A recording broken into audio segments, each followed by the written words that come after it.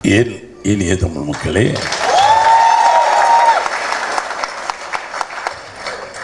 பொதுவாக சமீப காலமாக அந்த இனி ரிலீஸு ஆடியோ ரிலீஸ் இதெல்லாம் வரமாட்டேன். அது என்னமோ பேச கஷ்டமாக இல்லை. நான் வந்து உட்காந்து போகிறேன், என்னை பேசக்கூடாதுன்னு சொல்லுவேன். நான் இவ்வளோ பெரிய நிகழ்ச்சி நடக்க இல்லை. முதல்ல கார்த்திக் சுப்ராஜ் மேலே எனக்கு பெரிய மரியாதை உண்டு.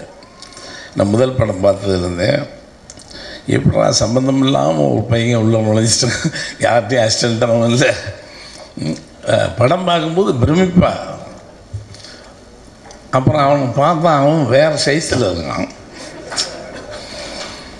இவன் எப்படி ஓடி ஆடி வேலை செஞ்சிருப்பான்னு நினைப்பேன். அவன் மேலே I love him so much. எல்லோரும் சொல்லுவாங்க, பாரதிராஜா கிழிச்சு கேப்பேன் நட்டார், அந்த கதை உடச்சி உள்ளே விட்டாருன்னு. அது ஏதோ ஒரு காலகட்டத்தில் ஒரு ரசனை வந்தேன். எனக்கு அப்புறம் இன்றைக்கி நின்றவர்கள் பூரா என் பாதிப்பில் வந்தவர்கள் நிறைய உண்டு. ஆனால் இன்றைக்கு மேடையில் இருப்பவர்கள் அத்தனை பேரும் மணி உன்னுடைய பாதிப்பிலே வந்தவர்கள். நான் I love you so much. நான் வந்து போன மீட்டிங்கு நான் போகல, நாட் அஸ் அ டைரக்டர். அவன் ஒரு பெரிய கிடைப்பதற்கரிய ஒரு பெரிய ஜீனியஸ். அதிகம் பேச மாட்டான், செயல் மட்டும். நான் வந்து அதிகமாக பேசுவேன், செய்கிறோன்னு இல்லையே தெரியல, அதிகமாக பேசுவேன். மணிரத்னம் தான் என்னை தூங்க விடாமல் பண்ண முதல் மனிதன் சினிமாவுக்கு. நான் டைரக்டர் பண்ணேன். நாயகன் படம் பார்த்துட்டு அது ஏன்னா மணிக்கு எனக்கு அதுக்கு முன்னாடியே தெரியும். மணி வந்து ஹி கேம் டு மீ வேற ஒரு காரணங்கள் தான். அப்போ எல்லாம் யார் எங்கே இருக்குன்னு என்ன தெரியும், என்ன நான் பார்ப்போம் மணின்னு சொல்லி வச்சுருக்கேன். இதுக்கப்புறம் எங்கேயோ ட்ராவல் பண்ணி எங்கே போங்கடா நீங்கள் மதிக்கலாம் இன்னொருத்த மதிப்பான், அங்கே போய் ப்ரூவ் பண்ணி தென் ஹி அச்சீவ். பகல் நிலவு நான் படம் பார்க்க போகிறேன். இன்னே அந்த மணிரத்னம் படம் பண்ணிட்டார ஷாக் ஆகினேன். சிம்பிள், நோ எக்ஸ்பென்ஸ், இது இல்லாமல் ஒரு அற்புதமான ஒரு படத்தை பண்ணணும். Sathyaraj characterisation, thinking, style of telling எங்கேயோ போயிட்டுருக்கு. அதுக்கப்புறம் நாயகன் படம் பார்த்துட்டு I feel shy my self. Bloody man, நீ என்ன கிழிச்ச இந்த ஆள் பண்ணிட்டாங்கண்ணா. டெக்னிக்கலாகவும் சொல்லக்கூடிய முறைகளும் முத்து தெரிச்சவர் சின்ன சின்ன பேர்ட்ஸ் எங்கே வைக்கணும் அப்படி வைப்போம். அதுலேருந்து I am fan of you. ஆனால் ரொம்ப எல்லோரும் சொல்லுவீங்க பாரதிராஜான்னு. என்ன தான் இருந்தாலும் இன்றைய தலைமுறையில் நான் எங்கேயோ விதைச்சேன், இன்றைய தலைமுறைக்கு விதை இன்னும் today youngsters so many people are coming. நான் விளையாடலாம். நான் இன்னும் எப்படியாவது இந்த பசங்களை ஜெயிக்கணும். இல்லை நான் பாட்டு வீட்டில் போய் உட்காந்துட்டு எல்லாம் ஹேவ் டன் எவ்ரிதிங். அவர் கூட சொல்ல, சும்மா இருங்க போங்க சார், எல்லாம் பண்ணிட்டீங்க, எங்களை கொஞ்சம் விடுங்கன்னு அவர். விட மாட்டேன். Still I want to fight. ஒரு நல்ல கலைஞன் கடைசி வரைக்கும் ஈரத்தோடும் கடினமாகவும் முனைப்போடும் வித்தியாசமாக வரணும். அவன் தான் கலைஞன். அவன் கார்த்திக் சுப்ராஜ் எங்கே படித்தான்? ஒன்றும் கிடையாது, ஐடியில் எங்கே வேலை பண்ணுறான். மன்றத்தின மாதிரி தான். மன்றத்தை படிச்சுட்டு யாருக்கிட்டையும் இல்லை, சுயமாக வளர்ந்தவர்கள். அது மாதிரி தான் கார்த்திக், சுயமாக வளர்ந்தான். there is no teacher for him. ஏன்னா படங்களை பார்த்து தன் சுய அறிவு வேணும். அதில் கிரேட் மேன். இன்றைக்கி என்ன எனக்கு I love you so much. அதனால தான் சரி வரமாட்டேன். ஆஃபீஸ் தான் நான் போய் திறந்து வைக்கலாமா தான் வந்து மையை கொடுத்து பேசின்னு சொல்லிட்டேன். சரி விடு,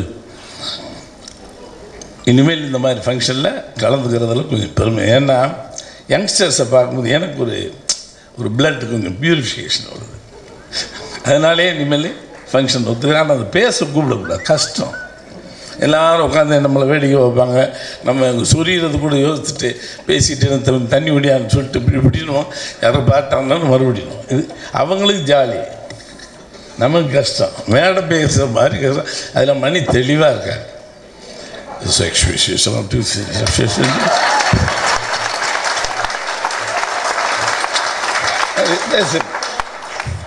கரெக்டு, அதுக்கு மேலே பேச முடியாது.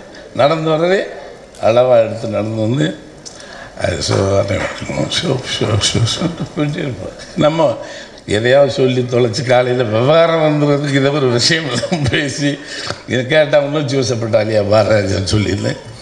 அது மாதிரி இனிமேல் இத்தகைய நிகழ்ச்சியில் கலந்து கொள்வதில் நான் பெருமையாக ஏன்னா தேங்க்யூ கார்த்தி.